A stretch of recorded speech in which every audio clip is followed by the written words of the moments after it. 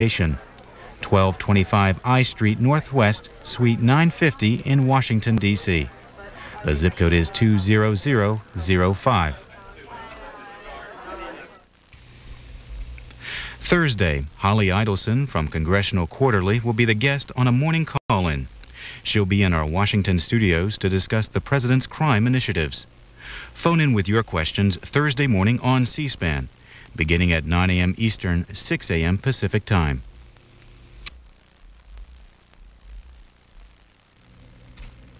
You're looking at pictures taken Tuesday night as Attorney General Janet Reno and California Senators Dianne Feinstein and Barbara Boxer toured the U.S.-Mexican border near San Ysidro, California. Immigration and Border Patrol agents conducted the tour.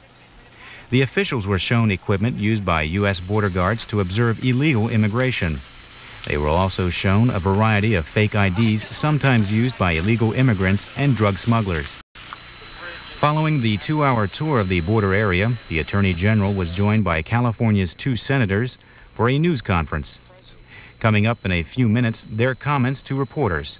But first, we continue with scenes from their nighttime tour with Border Patrol officials. 102,000 arrests. That's 20 aliens an hour, 24 hours a day, 365 days a year. It's a massive transportation, massive... Let me stop you. 200,000 arrests within 5 miles of border. 5 miles of border. That's 1/3 of the entire sector's apprehensions, which are a little over 500,000. When I was still last. Gang oh, there's my gang. I'll take my little purse. No, I won't take it. It's just that feeling you have. You don't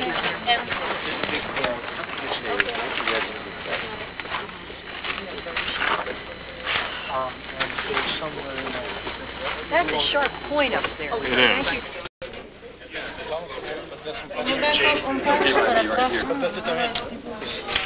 Everybody, bigger.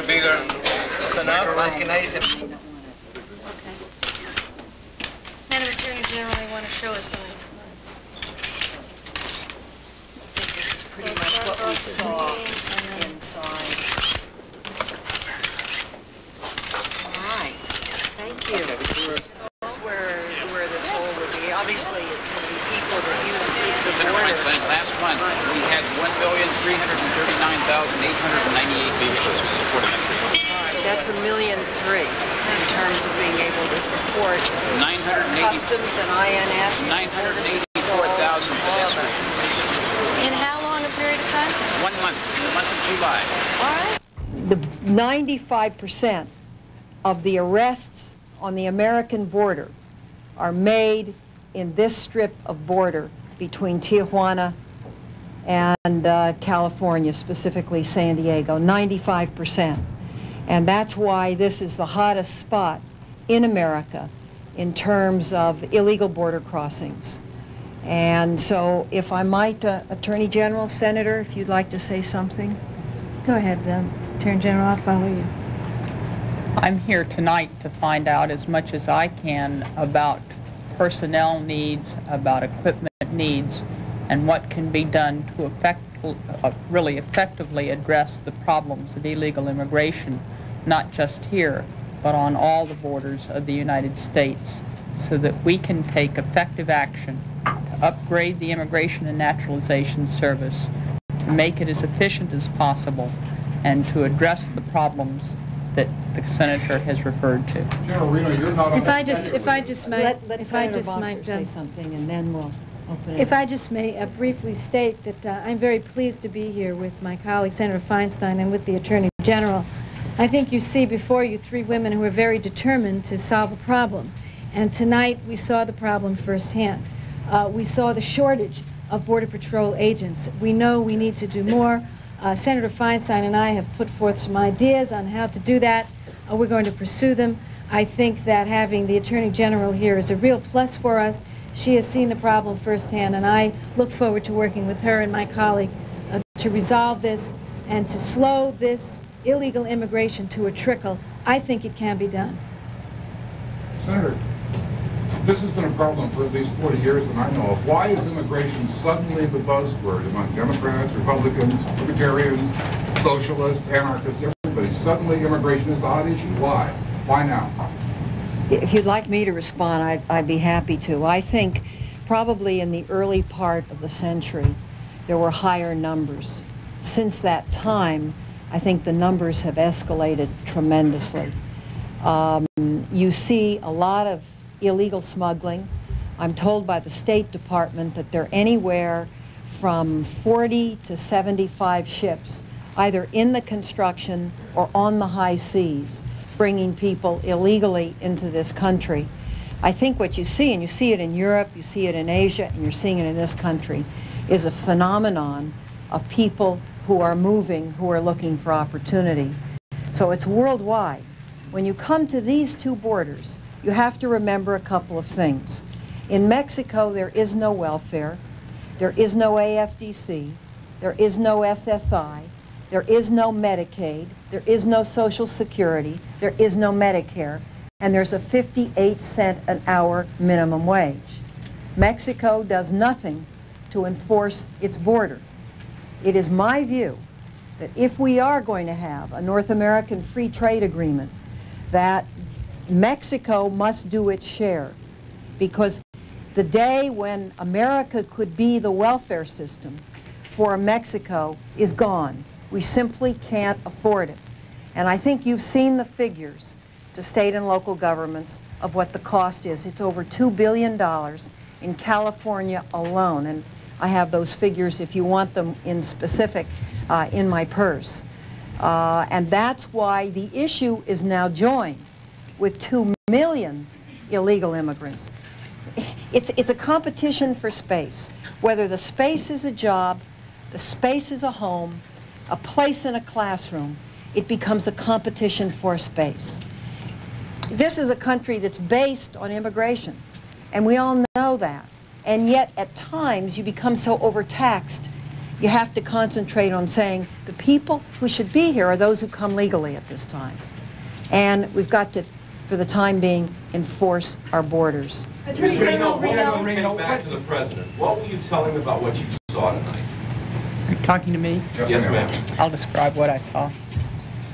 What are your impressions? You're not unfamiliar with illegal immigration from Florida. No, I've never been here before. This is a different. What are your impressions, comparatively speaking? This is a different situation that existed in Florida, and that's why I'm here. Florida is basically, as you know, a water border. This is a different border.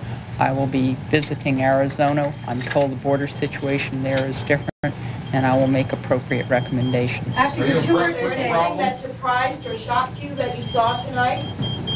What did you think about what you saw? As I have said, I think immigration will be one of the most significant problems that I face as Attorney General, and I think it's important that I talk with people who are directly on the scene and make the best recommendations I can based on the information that we have available as to what can reasonably be done, and advise the American people, advise the President after I've completed that review. Can you give us an idea about what kind of recommendations you'll talk to him about? We'll talk to him about what is needed. Excuse me? I'm sorry. Excuse me, I'm sorry. Could you be more specific about the kind of recommendations? No, I've not completed my review. With all due respect, Ms. Reno, a lot of Southern Californians with whom we've spoken are wondering how serious the Clinton administration is about this situation. For example, Governor Wilson last week made some very tough proposals about what he felt was necessary for this state to stop this flow. And before your visit even took place, President Clinton in San Francisco was rejecting these proposals out of hand. I'd like to respond to that. Well, I would like to respond to that because let me just say this in all due respect. This administration is the first administration that has come up with many points on how to resolve this, including expedited asylum procedures, increasing the Border Patrol by 600 agents nationally. This is the first time we've had that kind of attention, increasing penalties for smugglers, etc. So the Clinton administration has started off. And I would like to say in regard to the governor, and I think this is very important, when Governor Wilson was in the United States Senate, he's the one who kept calling for cheap labor into the country. He's the one who fought for bringing in Mexican day workers, and that started the whole jobs magnet. And so it seems to me that now he is attacking, in many ways in his proposal, little children, you know, in schools. He's certainly turning his attention to people who are ill, but he isn't even mentioning cracking down on some of the employers who are very unethical. So the bottom line is President Clinton has come out with a plan.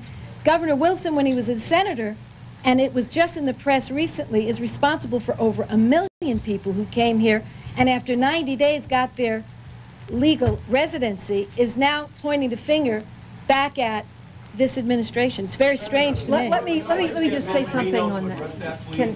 Yes, I will be happy to address it. I'm not pointing my finger at anybody. I'm trying to make the best judgment I can. We have made proposals. We're going to make additional proposals. This is one of the most difficult issues facing America, and I want to make the best judgment I can after being fully informed on all the facts. I'm sorry, I can't hear. I'm sorry, I can't hear all at the same time. Patrol agents told me tonight they feel Wilson's plan is a good one, but they feel unless they do something drastic like that, the motivation is going to be there for these people to try to get into our country. Well, one of the things that's important that we hear from all the people involved. I have not finished. I'm told that I'm supposed to hear more after I finish talking with you. Some have said that we need additional people on the border. Others have said that we need additional equipment. Others have said that there are other remedies. What I want to do is see firsthand and make the best judgment without pointing fingers at anybody as to what can reasonably be done to address this issue. We're running out of time. All right. Two final questions. A broad base, I mean, some people have said you can't hire just 600 officers and not allow them to have the equipment and the training they need. I mean, would you foresee if it's not as many officers, but that they have the training and they have the equipment balanced? One of the things that I was concerned about when I took office was to find that there were vehicles here that were sorely needed that didn't have the appropriate equipment, and I took action to make sure that they had that equipment. That's what I'm trying to do in visiting here, to see what specifics can be done now to make the present personnel as effective as possible in addressing the issue. What is needed in terms of additional training or additional equipment that can make them more effective, and then what is reasonably possible in terms of having an impact here on the border that will not just translate it down the line to the next area or to the next area, but that can have a reasonable impact. Attorney General, one more question. A lot of people from human rights movements have said that your proposals plus Governor Wilson's proposals will create a hate wave against foreigners in this country. Excuse me? Yeah, a lot of human rights groups have said that Senator Feinstein's proposals plus Governor Wilson's proposals will create a hate wave against foreigners in this country. Well, I differ with that. I have never heard that said. My proposals have been very simple. They've been enforce our border. They have been speed up the asylum process. They have been crack down on illegal smuggling. They have been remove the option that is given to an illegal alien convicted of a felony, has an option of serving time in this country or in their own country. I say return them to their own country, wherever that country may be, to serve the time. So my proposals have been all along those lines, and I think most people have regarded them as moderate. Let me say something about immigration that was said to me. This is the first time that I know of in the history of this country that you have had 2 United States senators from a state impacted by immigration that have been willing to get into the issue. We're getting into the issue with a view that everybody's going to have a number of different proposals. The Attorney General is going to choose some and not choose others, and that's fine. But that there should be a reasonable debate and discussion on what we can do. Not to do so, I think, is to risk an enormous backlash against all immigrants, and that would be most unfortunate.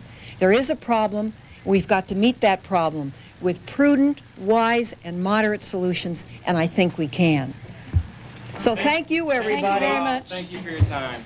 We'll go this way. Attorney General. Okay.